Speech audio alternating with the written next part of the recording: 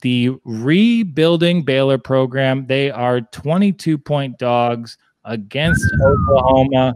Are the Sooners going to run it up this time? Yeah, I think they're going to run it up any chance they get. I think that those first two those two losses are still gnawing away at Lincoln Riley, I'm sure, as you know. So maybe it's a good thing these turn up. I would like to see what Dave Aranda will be able to do over there at Baylor. This ain't the season, and that's to be expected. Yeah, I think they're going to get beat pretty handily. So they're going to be. So is this one 22.5? You like that number? God, I don't know. 20. It's high. Probably. What do you think? I think I kind of lean towards Like I think they might. I will say this. I'm not super confident in that one. It's a little higher than I'd like. I wish it was like a 17-point spread or something.